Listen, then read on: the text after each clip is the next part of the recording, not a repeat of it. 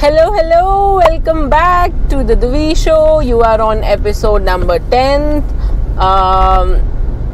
Every day feels like a new journey, man, ever since I started this. Or, the moment you know you're doing the right thing is when you're excited for that journey.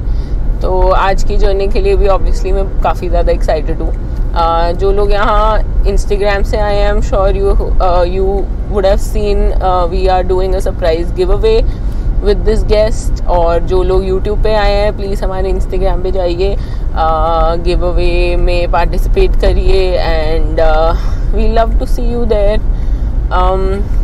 So about this guest, today's guest has recently won 5 times award for the food category, best food, best cuisine,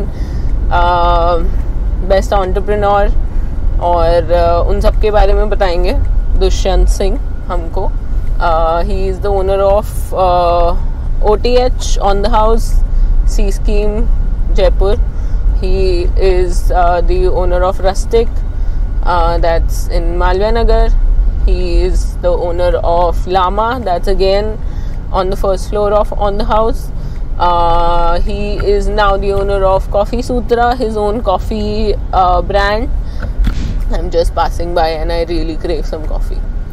So yes, and he was invested in a fest as well by the name Gourmet Getaway. उसके साथ क्या हुआ? I really need an update from him about that. मैं और Dushyant, when I started my career in marketing, मैं जिस agency में काम करती थी, he was a client there, he's still a client there. So basically we used to help him out with all his marketing needs, and that is how I really met Dushyant, and it's been 5-6 years since then, and here we are, very excited to call him on board as a guest. और देखते हैं आज सारी, मैंने तो उनकी story पूरी सुनी हुई है. I remember when I was a fresh intern in that agency and I used to love stories about people, और वो मार्केटिंग कैसे करते हैं and what how was their journey like. And I still have that 15 minutes का recording. I just started recording him within the interview and he was just telling about his journey randomly. वो मैंने 15 minute की record करी थी and I still have that.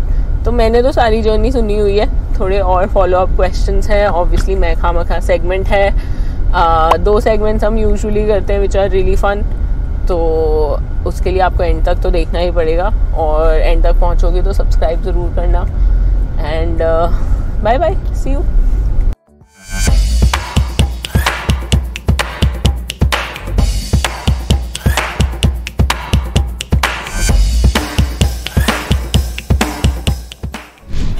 Divisha जी की जय हो.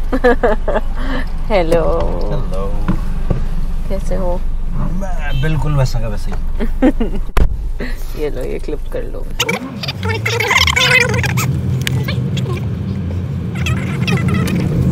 How are you, Dushyant? I'm very well, Divisha. First of all, congratulations. Thank you. 5 awards, 10 years. Yes. कैसा लग रहा है? सब कुछ एक साथ हो रहा है. यार ये कुछ अनरियल सा लग रहा है. When I started off, I never thought that I would get this far. Yeah. But I think लोगों का प्यार है, मेरी टीम का प्यार है. Yeah. और मेरी फैमिली की ब्लेसिंग्स है. So it feels like it's just a beginning. There's so much to do now. Oh really? What's in store for you? So my whole idea is that I always feel happy about this thing and always be thankful to the city of Jaipur that मैं जो भी हूँ आज मेरे शहर की वजह से हूँ. और I was telling it to the people other day that now people don't know me as Dushyant Singh, people know me as Dushyant OTH. So अगर आपको आपके कर्म की वजह से लोग जानते हैं तो उससे अच्छी और कोई भी बात नहीं है. तो मैं हमेशा यही सोचता रहता हूँ. I always have this in my mind that what new I can give it back to the city. तो अभी कुछ चीज़ों पे काम चल रहा है एंड लेट्स अगर कुछ मटेरियलाइज होता है तो देन आई थिंक सबको पता लग ही जाएगा. Oh nice. कुछ रिवील करना चाहोगे आप हमारे? सो मैं इतना बोल सकता हूँ कि मैं और एक मेरे बहुत अच्छे दोस्त हैं. He is more like a brother to me. So we are working on a cuisine which is not yet experimented in India. Even if it is, but not in Jaipur yet. So we are working on it. और I hope कि हम जो सोच रहे हैं वैसी चीज़ हो और कुछ एक अच्छी चीज़ निकल के आए. तो we are working on it. Very nice, man. I'm so excited already. So OTH, Rustic, Lama, coffee Sutra. Coffee सूत्रा मैं लामा तक की जर्नी में आपके साथ थी. मैंने इंट्रोडक्शन में सब बताया है. और कॉफी सूत्रा कैसे हुआ?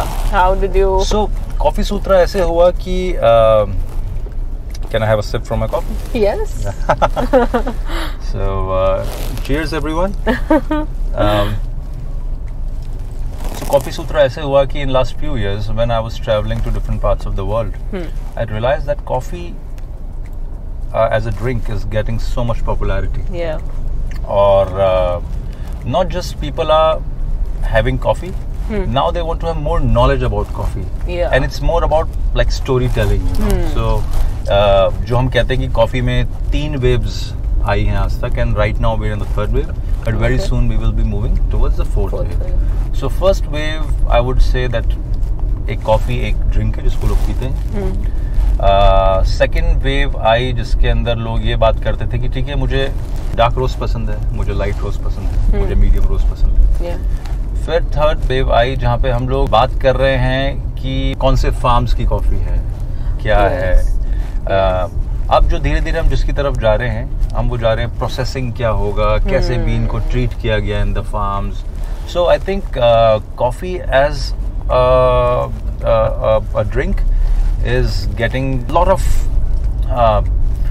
appreciation from around the world, and I think every day, because in my cafe I see so many new faces coming and enjoying coffee. So मुझे अच्छा लगता है कि हम लोग जो कुछ काम कर रहे हैं लोग उसको अप्रिशिएट कर रहे हैं और अच्छा है सर. So that's how कि अब खुद की ब्रांड डालनी है कॉफी की. हाँ, तो हुआ ये कि जब हम लोगों ने OTH खोला, so I would say that we are in the coffee brewing business in last 10 years, like because OTH था. But जब मैं OTH का सोच रही हूँ, I think ये फर्स्ट वेव के भी पहले आपने खोला था. नहीं, तब तक लोग मतलब people were appreciating coffee. Yes, I would say that I'm always thankful to brands like Cafe Coffee Day, Barista, Costa They Coffee. brought about a wave. And मेरे को हमेशा लगता है कि जब कोई भी ब्रांड होती है, वो हमेशा एक प्लेटफॉर्म सेट करती है एक अगली ब्रांड के लिए. जैसे अगर कैफे कॉफी डे और बरिस्ता अगर नहीं आए होते हमारे कंट्री में, शायद स्टारबक्स भी हमारी कंट्री में नहीं आया होता. जैसे OTH नहीं आया होता तो आज की कोई ब्रांड नहीं आई होती. You are the father of coffee culture in Jaipur. I feel so happy when people say, and I always say कि अगर ऊपर वाले ने कुछ दिया है तो with time I should become more and more humble, and I should be doing something for the people who are there in this industry. True. So I always say that whenever you're doing something, there are 3 stages. First is learn, then earn, and then return. Wow. So and और ऐसा नहीं होता है कि जब आप learn के बाद earn करते हैं तो आप learn करना छोड़ देते हैं. So when you move to the next level, you're still doing the previous one. Yes. Yeah. So there's so many people, they come to me and they ask me about how to open a restaurant, how to open a cafe. Yeah. And I always see myself in them, you know, when I started things 10 years back. Yeah. तो मुझे खुशी होती है कि अगर किसी भी तरीके से मैं उनके किसी काम आ सकूं और मेरे एक्सपीरियंस से अगर कुछ उनको फ़ायदा पहुंचे उनके प्रोफेशनल कैरियर में, तो why not? It's the only way you can thank to the society, you know, for whatever you are. Absolutely. So you were in Turkey somewhere when जिसके जहाँ से आने के बाद you started. आपने अच्छी खासी रिसर्च कर रखी है. मैंने रिसर्च नहीं करी हुई, मैंने आपसे बात करी हुई है पहले जब मैं आपकी मार्केटिंग करती थी. I remember I was at that time also very intrigued about कि आपकी क्या जर्नी रही है. तो I was just telling everyone कि आप बस रैंडम कॉन्वर्सेशन कर रहे थे अपने उसके बारे में, and I recorded a clip कि मेरे को मेरे कंटेंट के लिए काम आएगी, and that is the clip that is helping me here also. So I tell you, जब मैं MBA कर रहा था, I did my MBA from ICFA Ahmedabad, okay.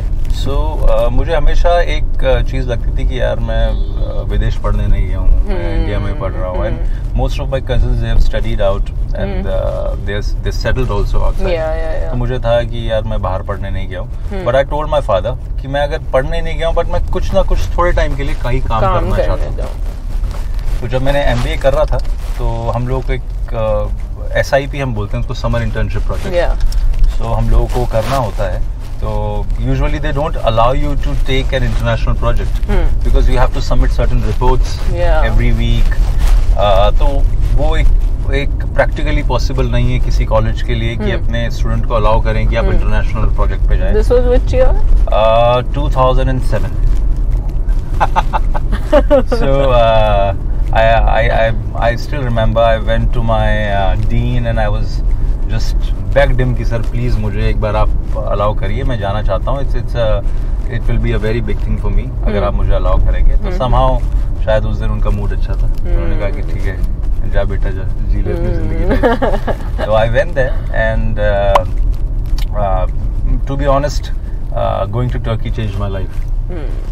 As they always say that sometimes you have to go too far to know yourself, you know. Yeah, true. So when I was there, I got time to know my personality, and one thing I've realized that hospitality comes naturally to me, you know. Whether I meet a small child or a person of my age or someone elderly, I make sure that if I'm around, I like to make them comfortable. You know. And I came to know this about my personality when I was there. तो मुझे लगा कि ये एक चीज़ है, थोड़ा बहुत खाने की समझ थी जो बहुत ही है, तो मुझे लगा कि कुछ इस तरीके करना चाहिए। I'm talking about that time when most of the people were not opting to go into this industry. You know?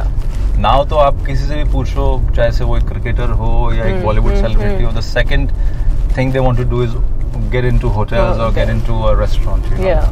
So ऐसे शुरुआत हुई और धीरे धीरे करते करते, because I knew one thing कि I am not a hotel management graduate, तो ये था कि खुद को ही सीखना पड़ेगा। And I am very happy and I feel blessed that जो सोचा मैंने वो करने की कोशिश करी और वो हुआ। स्टार्टिंग के स्टेप्स क्या सोचे थे जब आए थे वापस? So I would say that OTH is not my first restaurant. I must tell you, there was a restaurant called Replay, which is now called Skyfall. Yeah. So I started off with one of my friends, and when we opened OTH, then we mutually decided that now you take care of Replay and I take care of OTH. Okay. So OTH, I would say, is my first projects, like solely which I started, you know.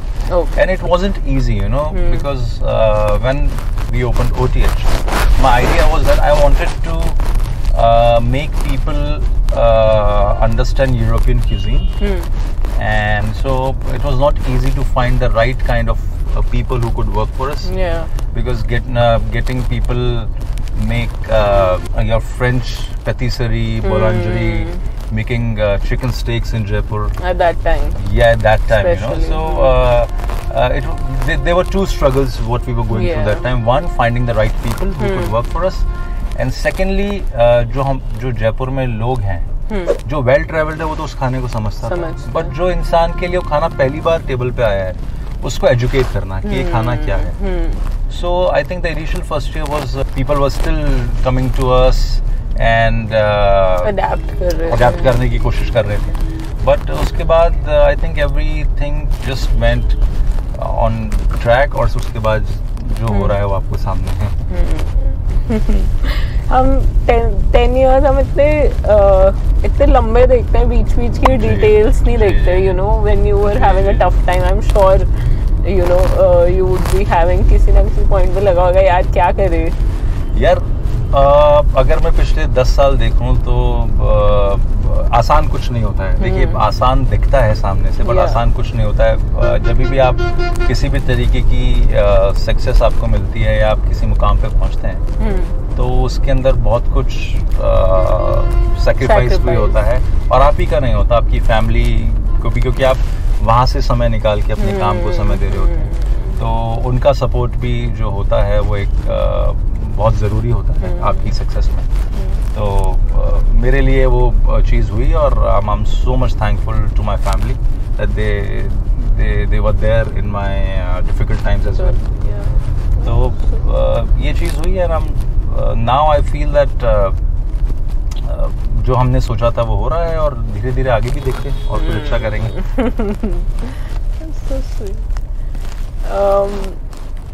10 साल आप learnings की बात कर रहे हो, जैसे 10 साल you know बहुत कुछ आपने सीखा होगा आई एम श्योर, क्योंकि आप अभी भी उतने ही रेलेवेंट हो मार्केट में, टचवुड जितने आप उस टाइम पे थे. और वो रेलेवेंस मेंटेन करने के लिए आई फील लर्निंग्स बहुत बड़ा हिस्सा होता है कि यार नई जनरेशन से सीखते जाओ, क्योंकि you are not just catering, you have never I think catered to just one you know kind of people. सारी जनरेशन आपके पास आती है और सब एंजॉय करते हैं. And then with rustic, Lama आपने काफ़ी कुजीन्स के साथ भी एक्सपेरिमेंट किया है. सो कुछ लर्निंग्स बताओ एंटरप्रेन्योरशिप की, फूड इंडस्ट्री की. मुझे ऐसा लगता है कि ये एक ऐसी इंडस्ट्री जहाँ पे बुकिश नॉलेज बिल्कुल भी काम नहीं आती है, क्योंकि आज हम देखते हैं कि बहुत सारे लोग विदेशों से होटल मैनेजमेंट करके आते हैं, यहाँ के अच्छे होटल मैनेजमेंट इंस्टीट्यूट से पढ़ते हैं. जो सबसे डिफ़िकल्ट टास्क हमारी इंडस्ट्री में होता है वो है managing the human resource, right. और ये एक बिजनेस ऐसा है जिसमें to one and you are dealing with the people who don't know the kind of food you are talking about, the people who are working with you, because the kind of quality आप जो उनसे expectation कर रहे हैं. दूसरी तरफ आप एक ऐसे इंसान को सर्व कर रहे हैं जो शायद वेल ट्रैवल्ड है, तो उन दोनों इंसानों को एक ही जगह लाके मिलाना और एक ही की वो जो चीज़ बना रहे हैं और जो वो चीज़ एक्सपेक्ट कर रहे हैं वो एक चीज़ आए.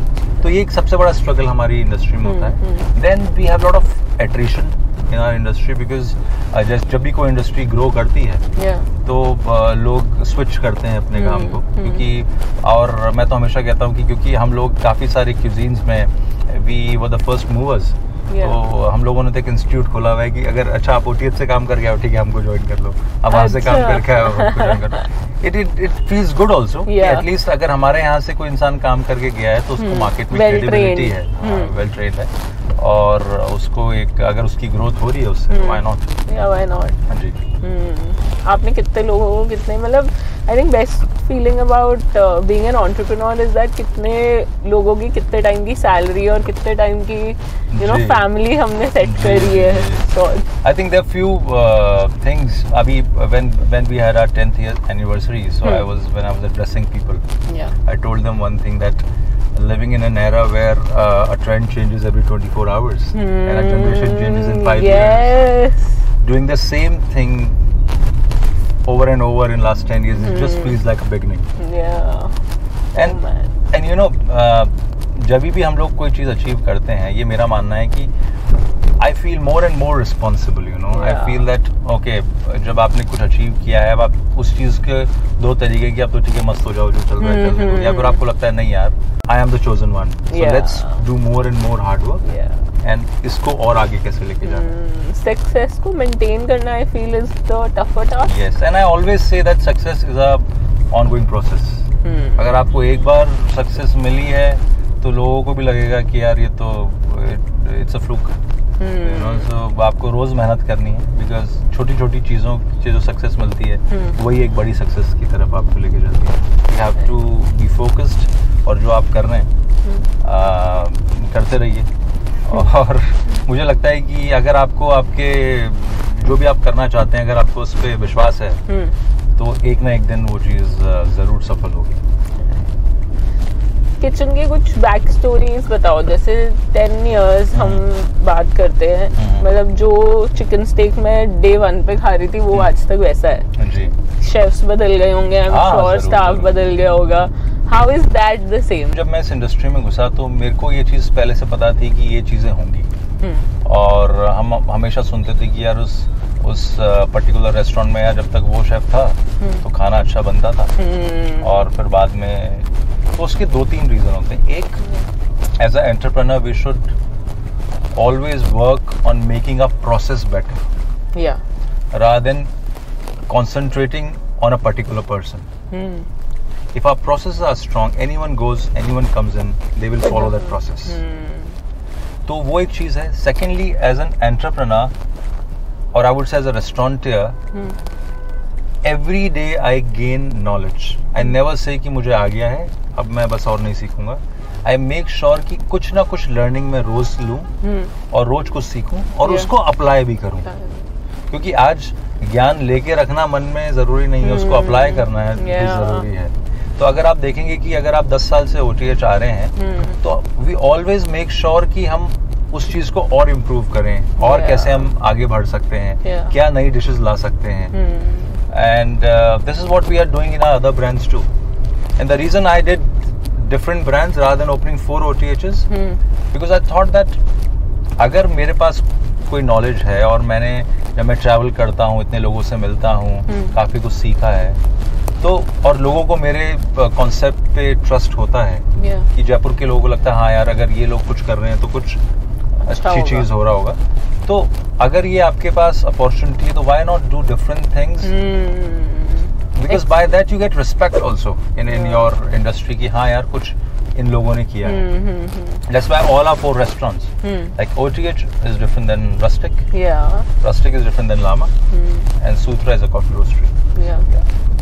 How is the response on Sutra?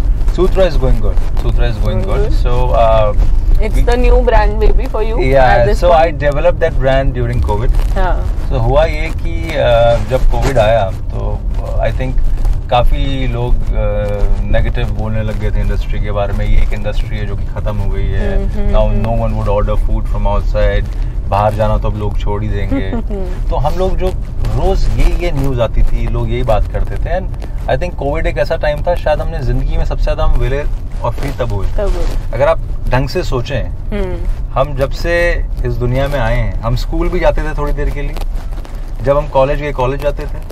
जब कोविड हुआ तो हमारी इंडस्ट्री में काफ़ी सारी नेगेटिव बातें होने लग गई कि अब हमारी इंडस्ट्री का क्या होगा, कहीं ऐसा तो नहीं है इंडस्ट्री ख़त्म हो जाएगी, अब क्या करेंगे, कैसे लोगों के घर चलेंगे। तो मुझे लगा कि कोई भी चीज़ परमानेंट नहीं होती है, कभी ना कभी तो कोविड भी ख़त्म होगा और उसके बाद वापस लोगों का मन करेगा बाहर जाएं, मिलें जुलें, खाना पीना खाएं। तो it gave me a lot of time to design our new brand coffee सूत्रा। तो हम लोगों ने स्क्रैच से सब कुछ सोचा, इसका लोगो कैसा होना चाहिए, ब्रांड कलर कैसा होना चाहिए, पैकेजिंग कैसी होनी चाहिए। और क्योंकि हमारा बहुत टाइम से ऑलरेडी प्लान था कि हम रोस्ट्री बिजनेस करेंगे, तो it was like a blessing in disguise, you know. We were free. Yeah, you got that time. Yeah, and we decided the entire concept.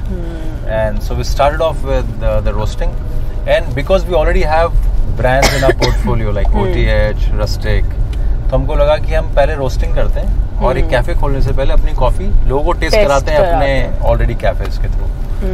तो जब हम लोगों ने वो किया तो लोगों को हमारी कॉफ़ी पसंद आने लगी। और हमारा एक ही आइडिया था कि कॉफ़ी ऐसी होनी चाहिए, डेफिनेटली बिकॉज हम लोग कर रहे हैं तो हम कोशिश करेंगे कि बेस्ट क्वालिटी दें, बट लोगों को टेस्टफुल भी लगनी चाहिए चीज़। ऐसा नहीं है कि ये चीज़ बहुत ज़्यादा अच्छी है बट लोगों को मज़ा ही नहीं आ रहा। But so our whole idea कि हम लोग लोगों को अपने जो हम टेस्ट प्रोफाइल देना चाहते हैं उससे रूबरू कराएं। तो this is how we started coffee Sutra. And when we knew that okay अब लोगों को हमारी कॉफ़ी की प्रोफाइल पसंद आ रही है, then we opened the cafe Coffee Sutra, and it was opened in December 2021. Oh, very fresh. Yes. Aapki, you have a catering business as well. Yeah, true. Let's talk a bit about that. So we started our catering business in 2014. That's Allspice. Allspice Catering Company. And OTH 2013 में खुला, तो 2014 में हम लोगों ने हमारा catering business चालू किया। और यही सोच के चालू किया कि जयपुर के अंदर जो भी केटरिंग हो रही थी, ज़्यादातर लोग जो उसके अंदर इंटरनेशनल क्यूजिन होता था उसके लिए शेफ्स वगैरह जयपुर के बाहर से बुलाते थे। और वही एक तरीका था कि अगर आपको कुछ भी किसी को उस तरीके का क्यूजिन ऑफर करना है तो हमको लगा ये गैप है और हमने उस गैप को फिल किया। और we started off with the continental caterings, but then we got to know that the major business lies in the Indian food. So then we made changes in our portfolio and we got some Indian chefs on board. And now since then we do full-fledged big fat Indian weddings. Wow! So you're saying Rustic में जो butter chicken मिलता है, you can actually have it in an Indian wedding? Wow! Amazing. And congratulate तो हमने आपको कर ही दिया है. Please talk about your recent awards जो आपको Times पे मिले. I remember ये Times Food Awards, they started off in 2012 or 13.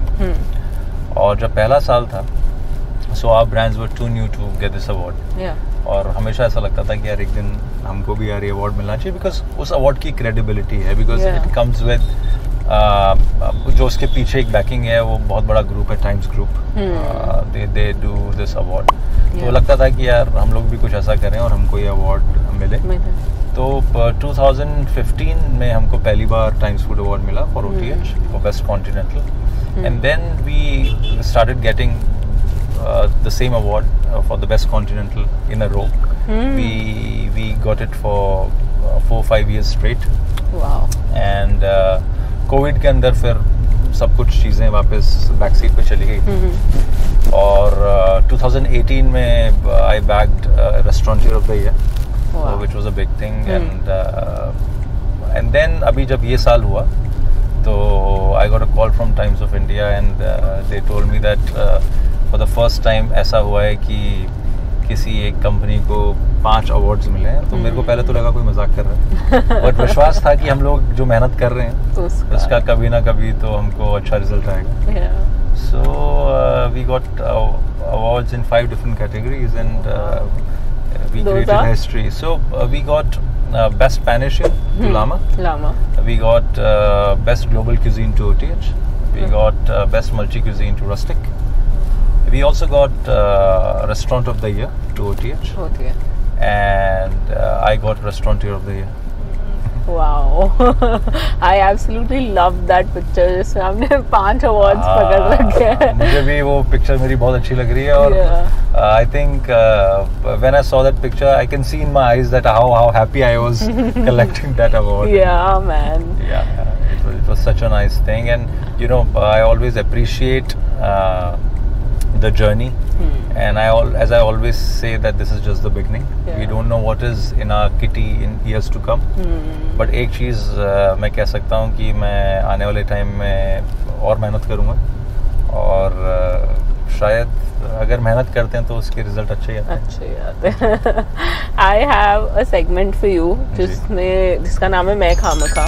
कि मैं खामखा आपसे क्वेश्चंस पूछ रही हूँ, जबकि आपकी इंडस्ट्री के किसी इंसान को आपसे वो क्वेश्चंस पूछने चाहिए. So I have Vinayak Agarwal. He is the founder of Den, the sustainable cafe. He has 2 questions for you. Hi Vinayak. Hey Dushyant, I want to ask you, like in a world that is moving towards franchise model, it's amazing to see that you are thriving with standalone restaurants. Is it more tough, and also why do you prefer doing it? So the reason we have not got into the franchise model yet, because Jaipur, I think it's not that big of a city yet where you can replicate, for example, so many OTHs, Rustic or something like that. And because I'm the first generation in the business, so I'm taking my own time to understand and learn. So I think in years to come we will go for the franchisee model for sure. But right now we are in the process of creating our SOPs. So in the future we should not have any problem for us and for the person who's taking a franchise. Thank you. The second question I want to ask is like, what's your take on Swiggy and Zomato? Would you like to focus on it in future or not? Thank you for your question, and I think this is one of the things which is there in the market which has really became popular in last 4-5 years. मुझे ऐसा लगता है कि जब मैंने अपने restaurants चालू करे, और आज भी मुझे लगता है कि we are selling an experience. An experience can only be achieved when you're dining in a certain restaurant. So I would not say that Swiggy and Zomato are not important. Yes, they are. But still I like to focus on the dining for people. But मुझे ऐसा लगता है कि जो Swiggy Zomato जो एक model है, अगर हम सिर्फ उसके ऊपर रिलाई कर रहे हैं तो वो भी ठीक नहीं है. तो we have to have a right mix.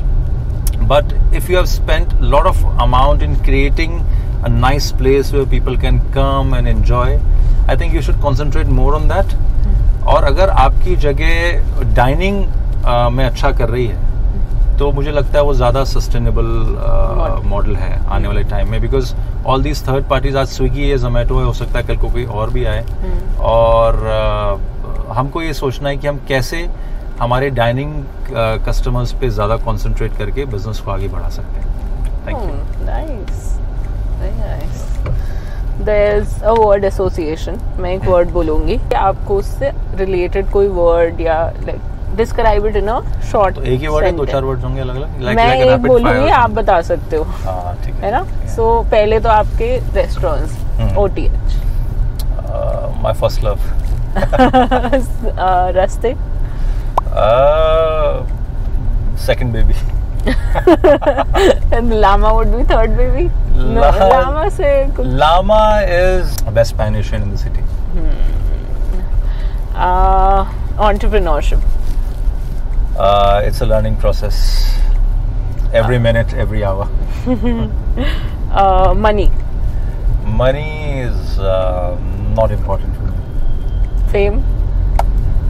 For me, fame is happiness. If I can make other people happy, and if they know me for that, I think that is fame for me. Marketing. Marketing, it's important, and end of the day, the product is more important. Chefs. Chefs, biggest artists in the world. Wow. I had one more thing in mind. Bolo. Coffee. Coffee, my fuel. Oh yes! Wow!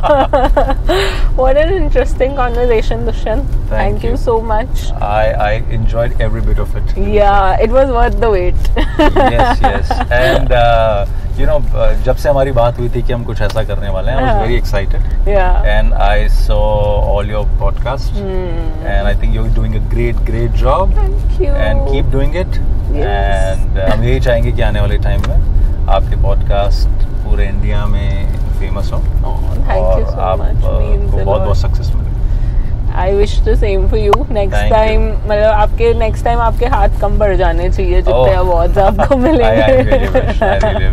Thank you so much. Thank you. Thank you guys. See you in the next episode. Bye. Bye. Take care. Bye. Hi guys, this is TheDiviShow. I'm here with Dushyant Singh from Coffee Sutra, and we are doing a very exciting giveaway. In that, you will get a very exciting coffee hamper, which Dushyant will obviously be sponsoring. We are shooting a full video with Dushyant on our TheDiviShow. Make sure that you see it on our YouTube channel, subscribe on it, and follow Dushyant and his other brands as well, which we discuss in the full video. I'm very excited to see the winner, aren't you? Me too. Yes, so please participate and see the full video. Our full conversation will be live coming Friday, and see you guys there. See you. Take care. Bye. Bye. This was a really fun segment. I feel 10 साल के जो experiences हैं वो इतना mature कर देते हैं, आपको इतना सिखा देते हैं over time that you you try to be more humble, you are more aware of yourself, and that is exactly who Dushyant is. Even after the conversation ended, we were still talking about his travel plans, and he loves to travel so much, and how much he has learned because of traveling over these years. और काफ़ी अच्छी conversation थी यार. Like my first biggest question was कि आप अभी तक इतने relevant कैसे हो, और इतना beautifully उन्होंने ये आंसर किया. एंड बेसिकली जिस बंदे को हमने अपस्किलिंग की बातें पुराने एपिसोड्स में भी करी है, जो बंदा अपस्किल करता रहेगा, जो बंदा सीखता रहेगा, ही वाज आल्सो मेंशनिंग कि वो अपने स्टाफ को बोलते हैं कि एक गलती बार बार मत करो. And that's these small pieces of wisdom actually adds up to a lot. और I hope this is the end of the episode. I hope आप बाकी के एपिसोड्स भी इंजॉय करो. We will see you next week. Bye.